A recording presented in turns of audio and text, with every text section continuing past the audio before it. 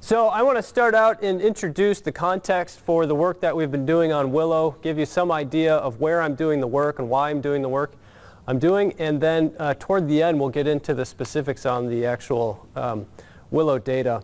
So the Lake Superior Woody Biomass Trials were launched in 2009, 2010, primarily in response to this facility. This is the Bayfront Power Plant, which is located on, in Ashland in Lake Superior, south shore of Lake Superior in the Chequamegon Bay. They go through that little wood pile, we'll cycle through, in about a week. They go through about just under 300,000 green tons of wood per year, primarily coming out of manufacturing waste from a local LP chipboard plant, and some harvest residues, power line right-of-ways, some railroad ties, and some tires that they'll use to co-fire it as well. So there was an interest, there's 3 boilers, there's an interest in converting entirely from coal to biomass, and they were wondering where they're going to get the wood. This was in 2007-8 when everybody was going to put in new wood-fired installations, and so they were really concerned about it. So they came to me looking at purpose-grown short rotation woody plantings on our agricultural lands and provided some funding. Now this sort of scratching our head because everything that you see that has color on here is forest land. This is Ashland, Bayfield County. Why would we grow woodies? Well, you can see it's pretty complicated. All of these different management units. We have tribal lands, national forest lands, county lands, private lands that are in state forestry programs that manage forest law program. So access to that wood is not as simple as it seems. Also, the chances of getting the harvest residues out are complicated as well. So even though we live in the forest, there's a real question about how much is available, particularly at the scale when we're talking about power plant sizes. The other big part of this is that where the purpose grown has a place is that Lake Superior is the driving force behind conservation efforts to try to protect water quality of Lake Superior.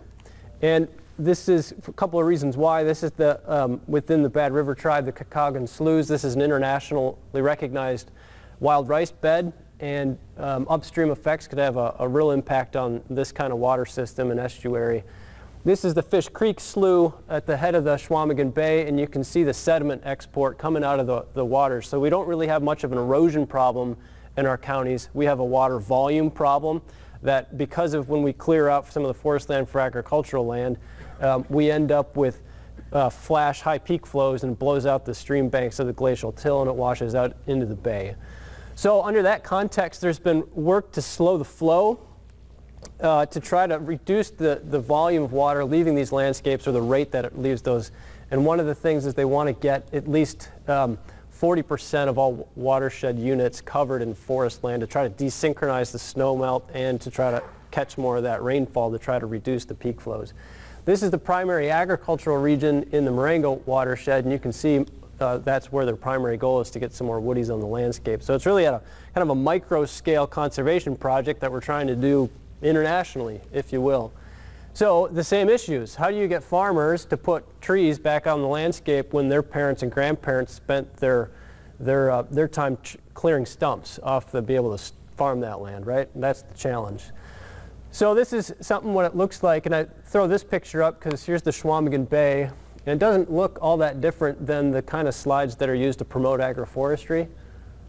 So we kind of already have an agroforestry system without even trying. However, we've got some issues within certain watersheds where we've got these drainages, we've got water moving out. Can we deploy some of these woody perennials in a way that you can make money selling to the power plant or pellet mills of some kind, and then also targeted conservation efforts. So that's why the trials, trying to look at agroforestry practices as a way to encourage the planting of these woody species. So the biomass trials were launched 2010. We have more or less funding through 2017, which we've been able to keep this funded here for a while, and we hope to get through 2019, and then we'll see what happens at that point. 3 major parts to it. One are clonal trials to determine the best genetics of some of these candidate species, particularly willow and poplar. We're looking at some yield trials so we can build economic models. As we know, this is the challenge, especially in willow, why we don't have wide-scale adoption, because it doesn't work numbers-wise yet. And then looking at demonstration plantings to enable adoption, so farmers are interested in this, how would they actually deploy these kinds of plantings? So very much an applied type research project. Just an idea of where these are. There's actually 4 locations now, different scenarios, and I'll show photos of these as we go. So this is at the old ag station up just outside Ashland. We're on private land as well. A farmer that doesn't have enough time to do anything well. Right? So this is a great place of real life agroforestry to see how these trials, rather than the groomed things that look nice on a ag station. Then we're also using some old NM6 clones, trial plantings, looking at some management post-harvest. Once you've grown your hybrid poplar to your 10 years or whatever it is, what do you do after that fact? So we already had those, so we decided to use them. And then recently, with Rich Straight's help, we've got some funding at a Forest Service installation. This is a visitor center in Ashland. And here's the before, and here's our goal for after. And we're in the third year of those plantings. So they're coming along. You can actually see them. And I need to get up to this spot and take a photo so we can see. Here's just the projected, but what it actually looks like so far. And within that planting, we've then incorporated some other trials, including a hazelnut germplasm trial and a highbush cranberry germplasm trial. All right, so let's go through some of these specific projects within the larger Lake Superior woody biomass trials. First is we're evaluating some of Bill Bergeson's clones. He's got 70 that he was interested in. We put these at 2 sites, both the ag station and on farm. And we've got 6 reps of each. This is the 5th year, so we've already made selections. We've chosen the top 5 clones, and we'll put those in yield blocks. We planted the first one last week. We'll do when I get back this week. So we hope, because we know the G by E is significant in hybrid poplar, and we're trying to find clones that do better on the clay soils of our region, the cold climate, and the short growing season. And we definitely saw some rise to the top out of these clone trials. Oops, here's a photo. Right, you got to include the, wow, they really grow fast photo. There they go.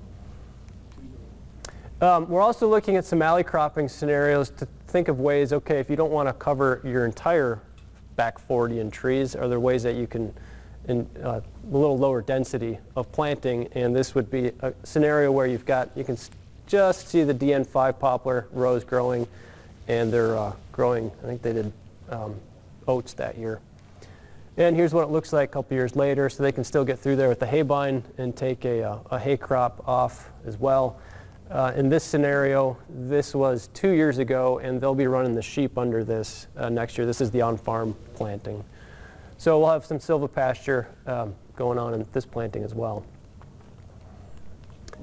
This is a 5-acre NM6 planting that's put in '99. It was harvested in 2010. And we went in and left some of it to let it grow, and then harvested the rest. And then we're letting the stumps sprout in one half of it. The other side, we tried to suppress them, and it doesn't work very well if anyone's tried to suppress stump sprouts. So instead, the treatments have been changed to no stump sprout control, to control it for 1 year and then let it go. And then what we looked at is different site prep treatments. Instead of coming in and popping out these stumps, we went back in and did different site prep treatments, and then actually replanted either with a single row of poplar, or we put willow and then let these stump sprouts grow. And here's what it looks like.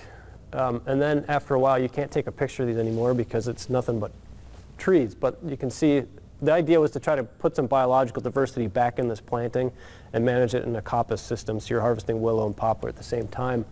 So, Jason, yeah, go ahead. So on that slide, so on the one treatment, you suppress for 1 year the stump sprouts with Correct. the plantings of the new ones in between. Yep. And another one you don't. Correct. So you're looking at competition and Exactly. To try to give the new poplar and the new willow a head start. Okay. Yeah. And here's, oops. You can see this is the NM6 clone stump sprouting, and then we put DN5 as the new clone in between. And they held their own in the first year.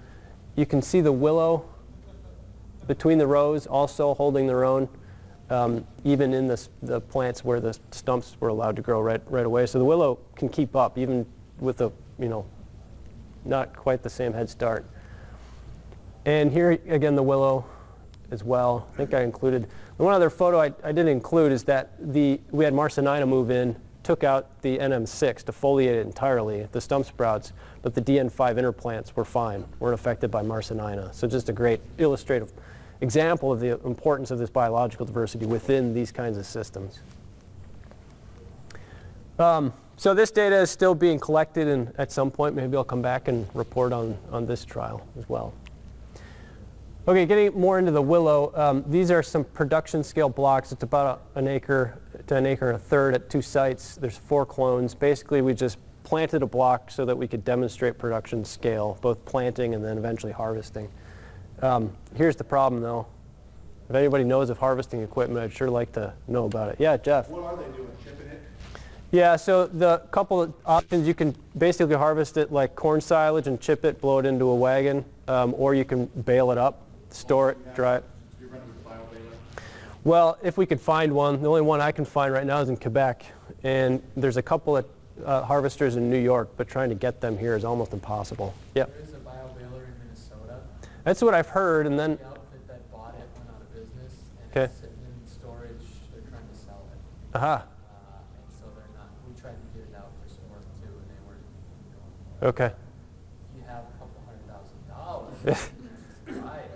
Yeah, well, that should tell us all the state of this industry. We can't find any equipment to harvest this stuff. So maybe this will work out in Quebec, but so meanwhile we've got, what, about 3 acres of hybrid willow just sitting there.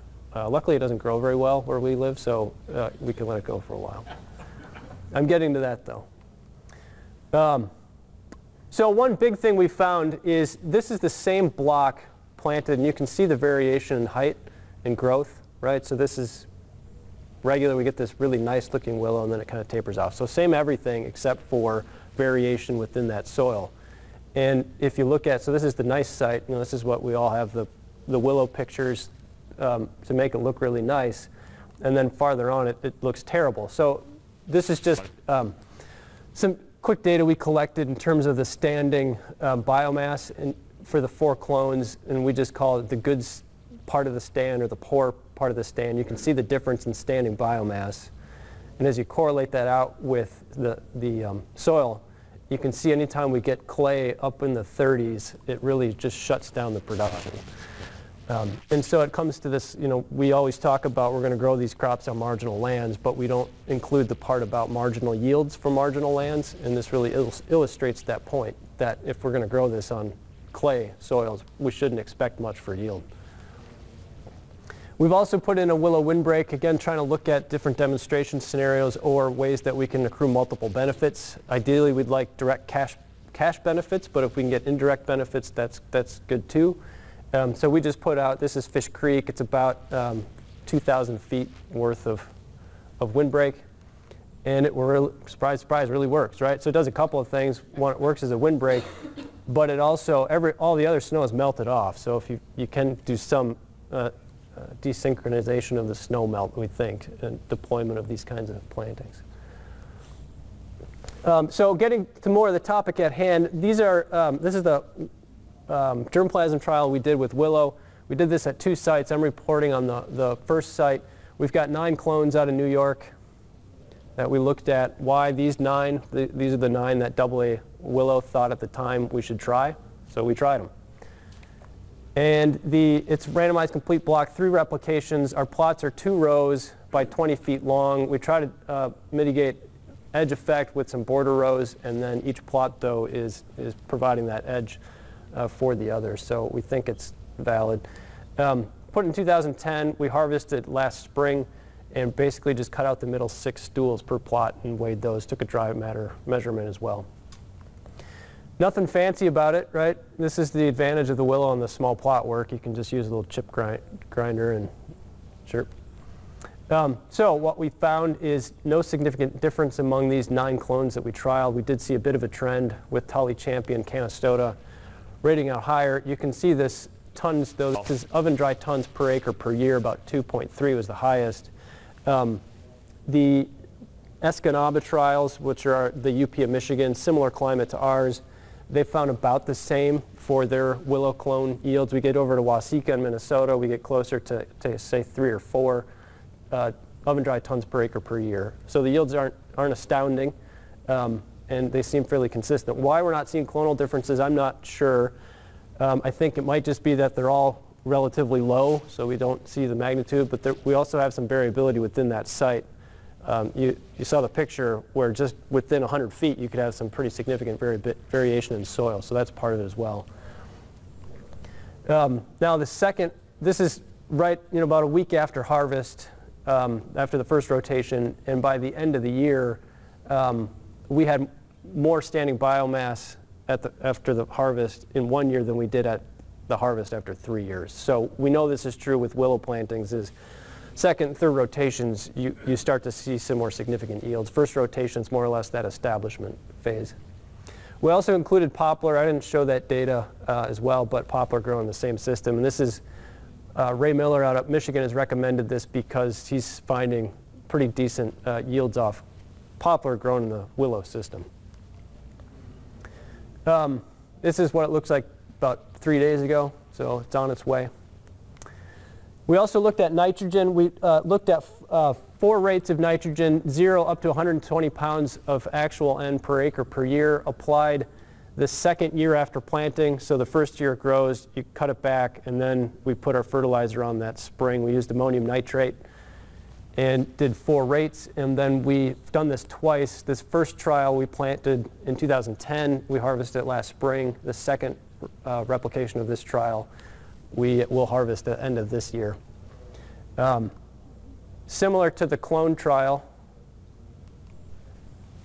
we really didn't see any difference among the 4 clones, and we also didn't see a nitrogen response, even up compared from that high rate of 120 pounds down, or compared to 0. And looking through the literature, this is not uncommon to see a fairly low, or if any, response to nitrogen in the willow plantings. Exactly why, I'm not sure. And we also didn't see a cultivar by nitrogen rate interaction as well. So to conclude here, hopefully within my time, I think in our case, marginal yields from marginal lands, at least in this first rotation, is what we found. And we're also on these sites very close to Lake Superior, so our heat units are significantly reduced. As we move farther back from the lake, we may see higher yields, but we also get out of the agricultural lands for our counties. Like I talked about, we're fairly consistent to Escanaba, but in Tim Volk's work, where he compiled all the trials at the time, we're significantly lower than what they've seen elsewhere in the upper Midwest. And again, nitrogen response is minimal, if any. So any questions? Yeah, Mark. Hey, Jason, did you do any other soil tests on the site there besides pH? We have phosphorus and potassium, and I didn't put this on the chart, but we didn't see much variation in phosphorus or potassium. Phosphorus, this was an agricultural field managed by the research station, so there was a fair amount of manure. So phosphorus was in the high 20s. Potassium in 120, 130, and even across these different clay contents, we saw those nutrients didn't vary all that much. So I think that's why I didn't include it. Do you think that there'd be any advantage of getting some of that ash from that power plant back on these sites? It would be great. The problem is they burn the tires, so we can't land spread it. I mean, we could with the permit, but as a soil amendment, it can't be used. Yep. Yeah, I think a lot of this has to do primarily just with the bulk density of that soil. When it dries out, it's a brick. When it's wet, it's gumbo, and so we just don't have the oxygenation in the soil. And when it's dry, the plants really aren't growing. So that's I think the main problem is just that soil property. Any other question? Yeah. What depth are these textures and pH? This is just a 0 to 6 inch, and what you'll find on these soil types are 480Bs or sandboard bad rivers is basically it's a very narrow layer of silt loam, and then it could be 300 feet clay. Okay. This is all glacial lake bottom, and so the same thing that is happening now happened as these glacial lakes receded. It silts back in, clay back in. We get these stratified layers, but for the most part, it's really deep clay. So they're farming. If you drained Chequamegon Bay, and then farmed it, that's the same thing these guys are doing. You know, so it's the same. Great. Our next presenter Thank you. is presenting now. Oh yeah, thanks, Jason. I was gonna say our next presenter is also presenting in the other room. David Smith, and so I didn't know if anybody has any. Can I ask Jason another question? Yeah, please. So Jason, the power plant's already doing something behind that, yeah? Yeah, The idea is to kind of replace more of the coal. correct. Did they, okay, so for them to be users of more biomass versus coal, did they come to you with some sort of a yield goal or a tonnage goal or anything like that, or? You know, they wanted to go somewhere from 300,000 is sort of the max that they'll use in a given year. It just depends on weather and this, that, or the other. They want to get up to, they could go up to about 600,000. So the question is, where do they get that additional 300,000 tons? And this was just going to be a small part of the puzzle. You know, it was never, we want 200,000 tons from the ag lands. It was, does this work? And can farmers make any money at what these guys can pay for biomass? And the answer right now with willow is no way. Maybe poplar, we'll see, because some of those growth rates on the poplar clones are interesting.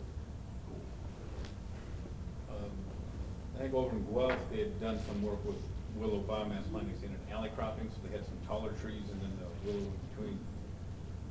Do you think that would help at all, or you don't see that the wind, desiccation, that sort of thing is really a factor on your growth?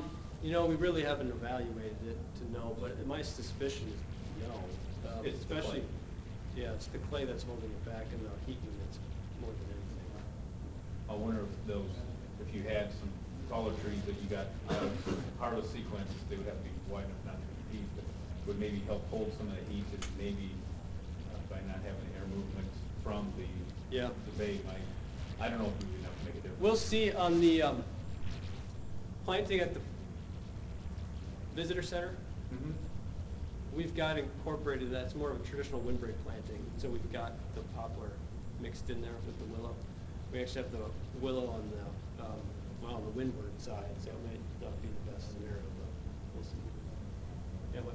How much natural balsam poplar do you have over there? It's isolated to small pockets, and we tend to see it within drainages, not outside, primarily because I think it's discouraged. It's limited in the amount that we've got. I'm just wondering how that would actually work on that clay. Yeah, and I don't, you know, we've also got some, I didn't show pictures, but we've got hybrid aspen in these plantings, and we're able to keep the deer off the hybrid poplar with plant skin.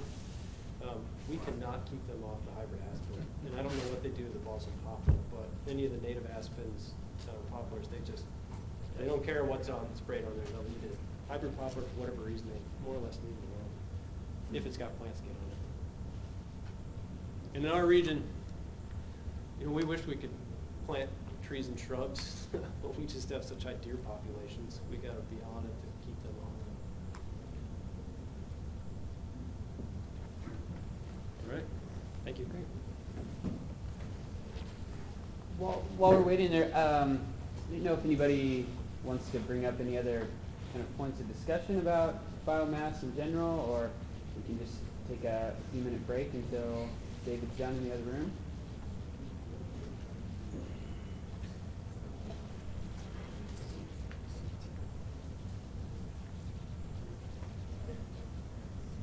Question in the back? Yeah. More of a comment than a question. One of the things we often miss is that biomass use is not done in isolation.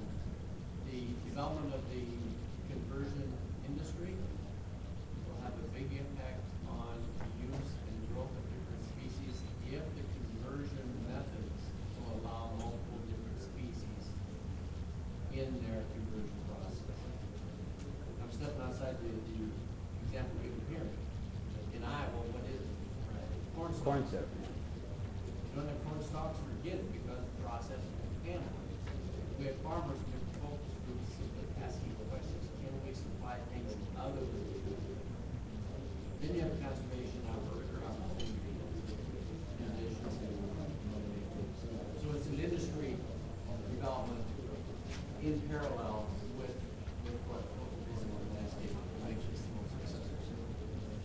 That's a great point. And another Iowa example of, I know the University of Iowa is planting, I think, 120 acres of, that could be wrong, of miscanthus that they're going to then burn in the power plant like this. But again, I think that was the kind of industry saying we can do this, and they found kind of a partner to do that with. So I think that's a great point of farmers wanting to do stuff but not having, we don't have kind of the manpower to, or the production or conversion to do it.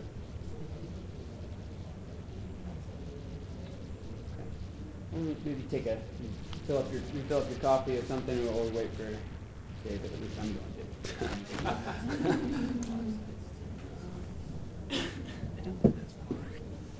I think one of the values of the plots that Jason has, this visitor center gets about 100,000 people a year. And so there's this little demo, but his research plots are only up a mile down the road. And so they can have signage and easily get people to see and educate people. When you have that many people coming through an area and seeing a demo, you have the potential to catch the eye of maybe that right person or a few of the right people. It's a very visible site.